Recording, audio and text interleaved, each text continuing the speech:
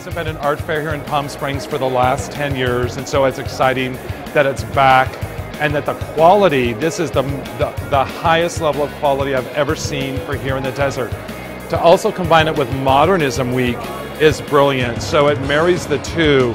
You have like the classic, mid-century modernism, that era going forward into the most cutting-edge, contemporary, fantastic current contemporary artists.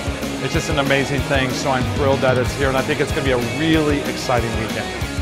Chicano art, I discovered them when I started going to galleries on the west side of Los Angeles, and the gap in my knowledge was contemporary art, and all of a sudden I discovered these Chicano artists, and I've been studying art all my life, and I knew that these guys were really good. I mean, they could really paint, and so I started collecting them, and they had kind of been shut out of the museum gallery world for whatever reason.